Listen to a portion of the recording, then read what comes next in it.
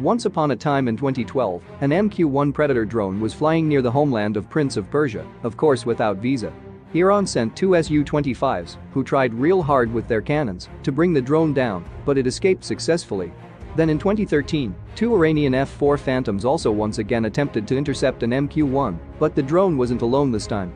Two F-22 Raptors were also there to provide escort to the drone, a decision that America made after Iran's 2012 interception try. One of the Raptors approached the F-4s and began to fly under them so stealthily that F-4 pilots, as well as Iranian ground control, had no idea of its presence. The F-22 learned this flying underneath tactic from the Iron Man. Remember the scene?